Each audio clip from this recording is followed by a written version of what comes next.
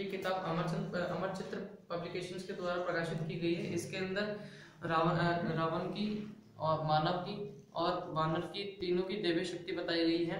इसमें इसको 3 प्रसंगों में भाग किया गया है। हर प्रसंग के अंदर रावण के नए नए मित्र बनते हैं और वे भी अपनी दैवीय शक्ति प्रसारित करते हैं। जब रावण ने सीता जी का हरण अपने वायुयान से किया था, उसके पश्चात उससे राम जी से मुठभेड़ के अंदर क्या परिणाम भोगना पड़ेगा उसका यहाँ पे वर्णन किया गया है। और इसमें हनुमान जी का जो प्रसंग है उसका नाम है पुछल्ला।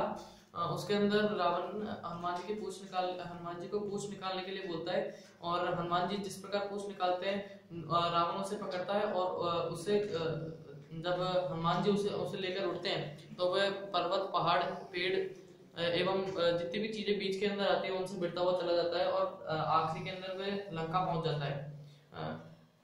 उसे इस प्रसंग में काफी चोटें बताई गई है और इसमें शिव जी की भी तस्वीर है।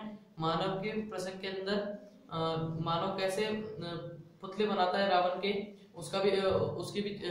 उसकी भी चर्चा की गई है और क्यों रावण के पुतले को जलाया जाता है दुर्गा अष्टमी नवमी के दिन, उसका भी वर्णन किया गया है। और कुछ या लास्ट यही है क्या?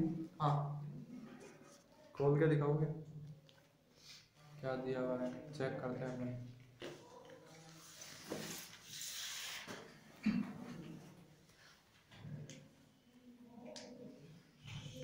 शिव के चरणों में इसमें वायुयान के बारे में बताया गया। पहला प्रश्न रावण के दैवीय शक्तियों का है।